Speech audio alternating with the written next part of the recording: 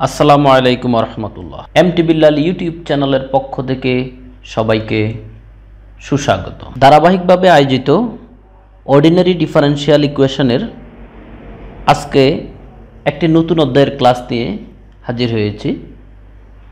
আমি মোহাম্মদ বিল্লাল হোসেন, প্রভাষক গণিত। সবাইকে আজকের ক্লাসে বিশেষভাবে আমন্ত্রিত।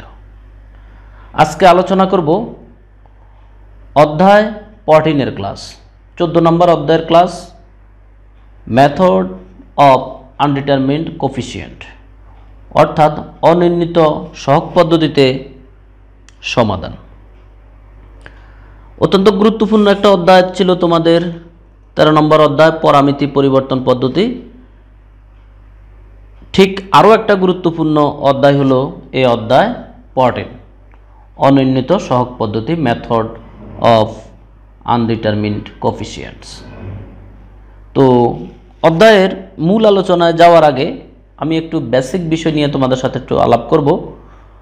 তোমাদের বেশ কয়েকটা চ্যাপ্টারেই আমাদের সমাধান নিয়ে আলোচনা, তার মধ্যে আমরা 10ম অধ্যায় থেকেই সমাধান নিয়ে বিস্তারিত আলোচনা করতেছি। তো 10ম অধ্যায় ছিল তোমাদের সমমাত্রিক, অর্থাৎ ডান চারটা ছিল, যেমন আমি একটা ইকুয়েশন এখানে লিখে রেখেছি, এই জায়গাটা ছিল 0, তখন আমাদের সমাধানটা ছিল শুধুমাত্র YC অংশটা। তারপর আমরা 11 নম্বর অধ্যায়ে আলোচনা করেছি ধ্রুবক সহগ বিশিষ্ট সমমাত্রিক সমীকরণের 2টা 3টা মানে বেশ কয়েকগুলা পার্ট 11 নম্বর অধ্যায় ছিল, একেবারে অনেকগুলা পার্ট। 11 নম্বর অধ্যায় ছিল তোমার F পর্যন্ত, A থেকে F পর্যন্ত, অর্থাৎ 6টা টাইপ। 12 নম্বর অধ্যায়ে আমরা আলোচনা করেছিলাম হোমোজিনিয়াস লিনিয়ার ইকুয়েশন নিয়ে। 13 নম্বর অধ্যায়ে আমরা পরামিতিক পরিবর্তন নিয়ে আলোচনা করেছি। তো সেই ধারাবাহিকতা তার পরবর্তী অধ্যায় আমাদের এই অনির্ণীত সহগ পদ্ধতি। যে কথাটার জন্য আমি পিছনের কথাগুলো বললাম সেটা হলো, ধরো এইখানে দেখতেছো একটা ইকুয়েশন d² - 1 * y = e⁻²x। এটা একটা সমীকরণ।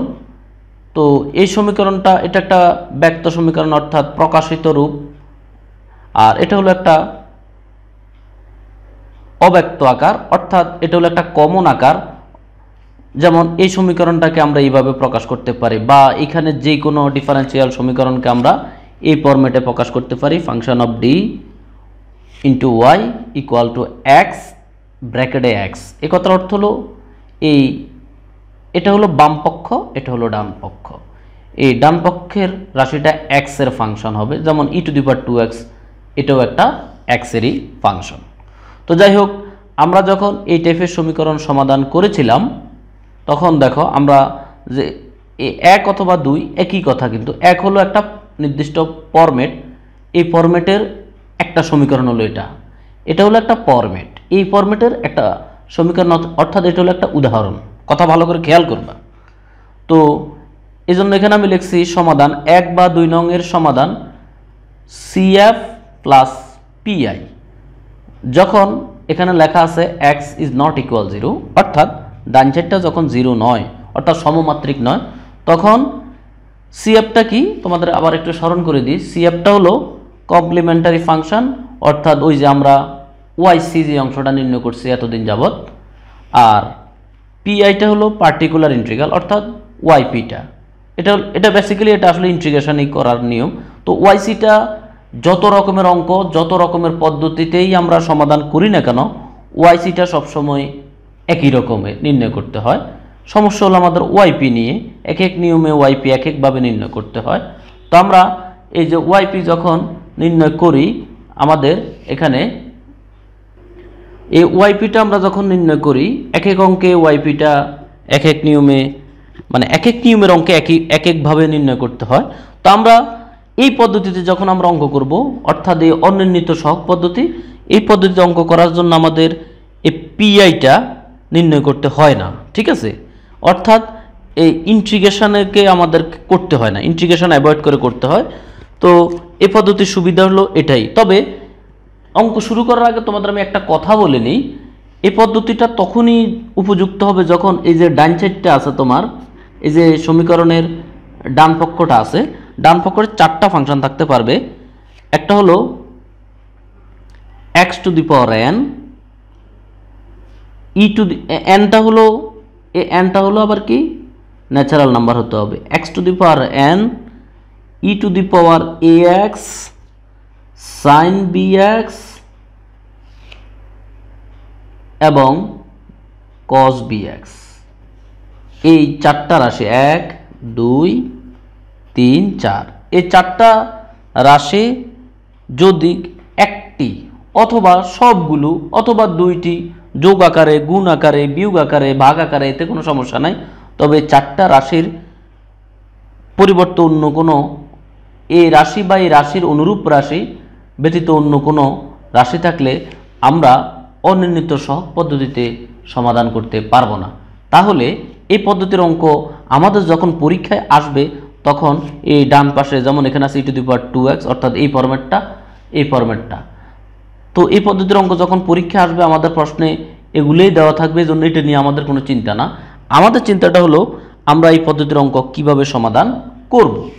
তো এই পদ্ধতির অঙ্ক সমাধান করার আগে আমাদেরকে একটা জিনিস নিয়ে একটু আলোচনা করতে হবে, ইউসি ফাংশন, ইউসি ফাংশন এবং ইউসি সেট, এই জিনিসটা নিয়ে আমাদের একটু আলোচনা করতে হবে। তো আমরা যখন যেমন এই সমীকরণটার কথাই বলি, যখন এরকম একটা সমীকরণ দেওয়া থাকে তখন এই ডান সাইডটাকে দেখো, ডান পক্ষটাকে কান খুলে শুনো, এর ডান পক্ষের যে ফাংশনটা দেওয়া থাকে এটাকে আমরা বলি ইউসি ফাংশন। দেখো যেমন আমাদের এই যে 1 নং সমীকরণে ইউসি ফাংশন হলো e⁻²x।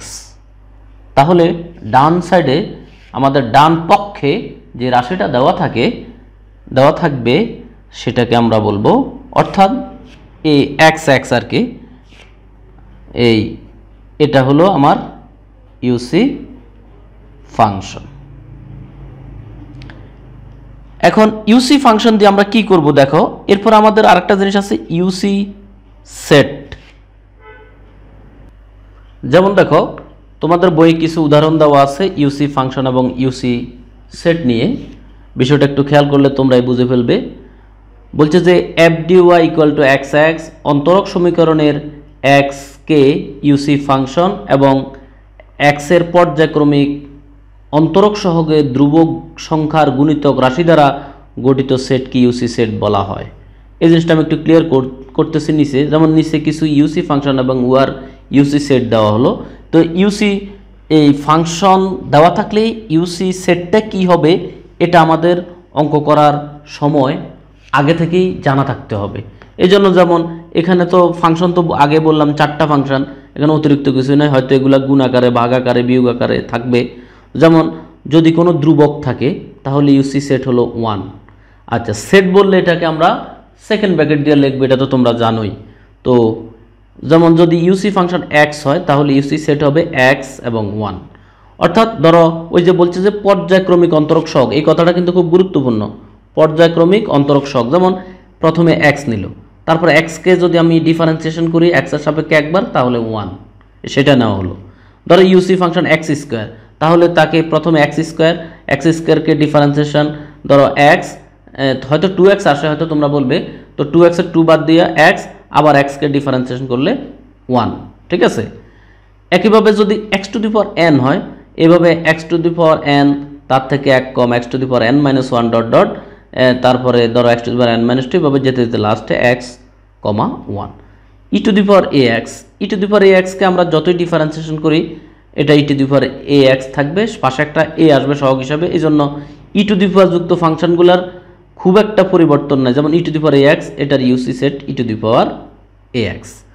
এখন sin x যদি থাকে, sin ax ধরো sin ax যদি থাকে, তার মানে ডান পক্ষ যদি sin ax অর্থাৎ ইউসি ফাংশন যদি sin ax থাকে তাহলে আমাদের ইউসি সেট হবে sin ax এবং sin কে ডিফারেন্সিয়েশন করলে cos ax। ওই যে কনস্ট্যান্টটা বাইরে হয় সেটা কিন্তু এখানে আসতেছে না, তাহলে sin ax এর ইউসি সেট হলো sin ax cos ax। একইভাবে cos এরটাও same cos ax sin ax। এখন x e⁻ax এটার যদি আমরা ইউসি সেট নির্ণয় করি, প্রথমে একটা বিষয় খেয়াল করো, এই যেই ফাংশনটা দেওয়া থাকে এটা একটা কিন্তু অলরেডি আছে, থাকবেই। তাকে ডিফারেন্সিয়েশন করলে, যেমন x E to the power A x, এক্সকে ডিফারেন্সিয়েশন করলে তোমার 1 আর ই to the power A x থেকে যাচ্ছে। এগুলো আমাদের কি অঙ্ক করতে করতে কিছু মনে রাখতে হবে, মানে আমাদের একটা ফরম্যাট কিন্তু মনে রাখবো আমরা, ই টু দি পাওয়ার এ এক্সের কোনো পরিবর্তন নাই, ঠিক আছে। যেমন এখানে এক্স দিছে, x E to the power A x, R E to the power A x একটা আছে, তারপরে আর পরিবর্তন নেই। এক্স স্কোয়ার দিলে এক্স স্কোয়ার এক্স কমতে কমতে ই to the power A x. তো এইভাবে x to the power N E to the power A x, E to the পাওয়ার এ এক্সের তো কোনো পরিবর্তন নেই, x to the power N এর এই ফরম্যাটটা আমরা ফলো করব। এইভাবে ধরো এক্স সাইন এ এক্স, তাও এটা হবে এক্স সাইন এ এক্স, এক্স কজ এ এক্স, আবার শুধু সাইন এ এক্স কজ এ এক্স। তো এক্স কজ এ এক্সেরও সেম ফরম্যাট। আসল কথা হলো আমরা যখন অঙ্ক করব, হ্যাঁ, আমরা অঙ্ক করতে করতে এগুলো আমাদের আয়ত্তে চলে আসবে। তোমাদের বইয়ে আরও আছে, তোমরা প্রয়োজনে বই থেকে আরও একটু দেখে নিতে পারো, তাহলে তোমরা আরও বেশি উপকৃত হবে। সুপ্রিয় শিক্ষার্থীবৃন্দ, আমি এখন সরাসরি তোমাদের গাণিতিক প্রবলেম সমাধানে চলে যাচ্ছি। একটা অঙ্ক যদি তোমরা বুঝে নিতে পারো তাহলে এই সব অঙ্ক কোনো ব্যাপারই না, আর একটা অঙ্ক যদি ক্লিয়ার না হও তাহলে পুরোটা অধ্যায় জুড়ে তুমি সমস্যায় থাকবে। এজন্য আমার পরামর্শ হলো তুমি প্রাথমিকভাবে একটা অঙ্ক ভালোভাবে বুঝে নাও, তারপরে বাকি অঙ্কগুলা তুমি নিজেই করতে পারবে।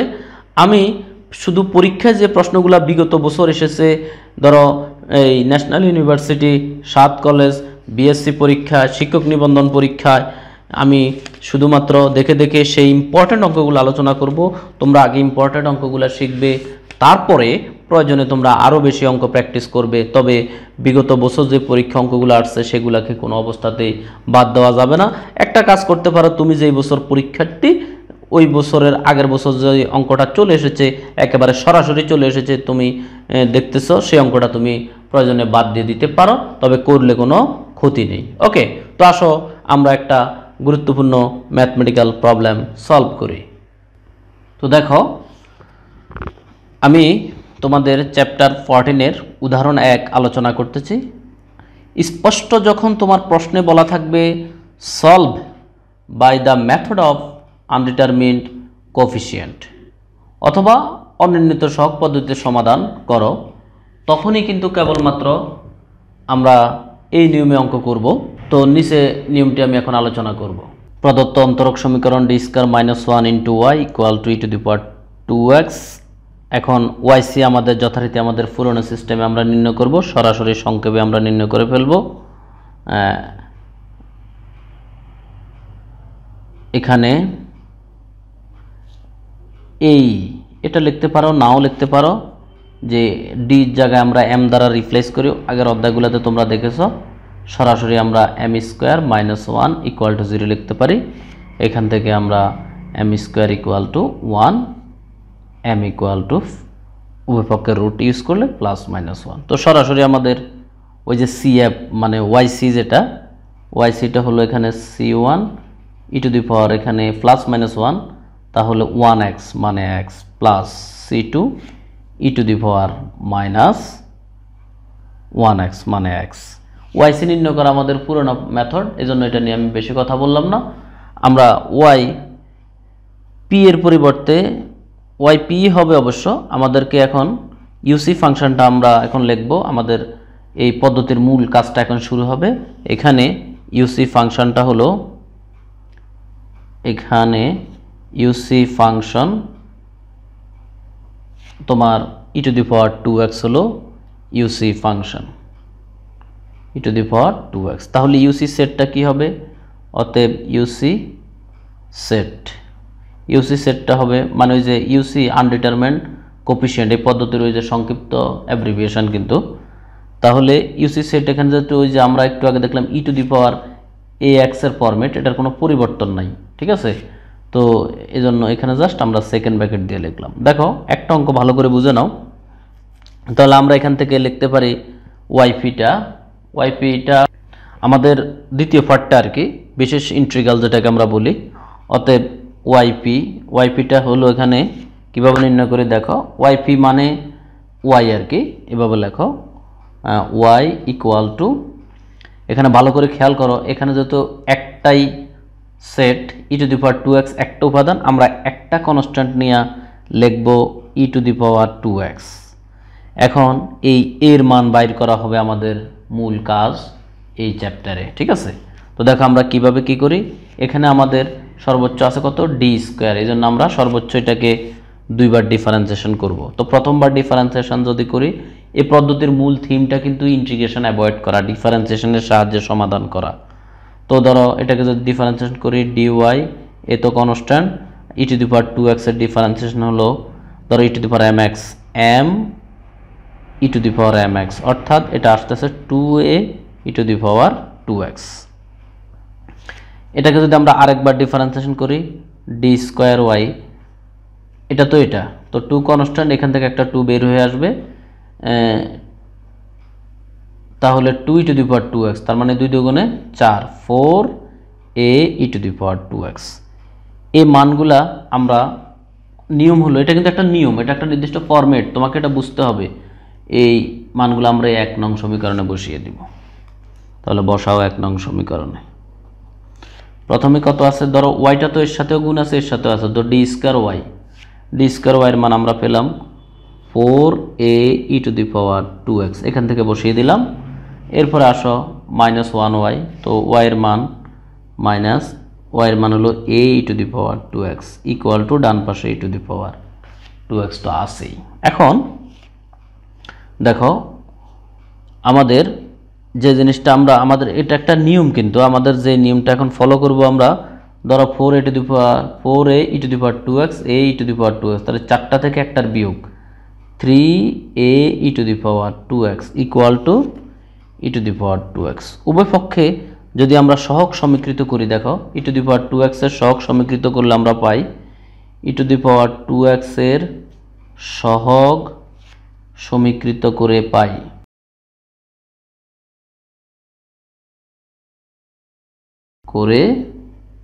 কি পাই, ধরো ই to the power 2x, E to the power 2x কাটা গেলে 3a equal to 1, 3a equal to 1, অর্থাৎ আমার এর মান আসতেছে 1/3।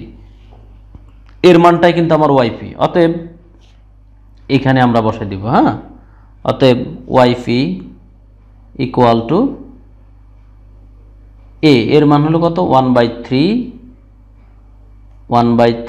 ই টু দি পাওয়ার 2x। তোমরা জানো আমাদের মূল যে সমাধান, এটাকে আমরা ওয়াই দ্বারা যদি প্রকাশ করি, সেই সমাধানটা ওয়াই ইকুয়াল টু তোমার ওয়াইসি যোগ ওয়াইপি। তাহলে সেই আলোকে আমরা ওয়াইসির মান তো আগে বের করলাম, এই যে c1 E to the power 2x, c2 E to the power -x, sorry c1 E to the power x plus c2 E to the power -x, c1 এর মান। এখন পেলাম ওয়াইপির মান, জাস্ট আমরা দুইটা যোগ আকারে লিখে দিলেই আমাদের অঙ্কটা শেষ। c1 E to the power -2x plus c2 E to the power -2x plus ওয়াইপির মান 1/3 ই টু দি পাওয়ার 2x। এই হলো আমাদের অ্যান্সার। আশা করি তোমরা বিষয়টা ক্লিয়ার বুঝতে পেরেছো। তারপরেও কোনো প্রশ্ন থাকলে অবশ্যই তোমরা করবে। তো আমরা উদাহরণ 1 কিন্তু কমপ্লিট করে ফেললাম।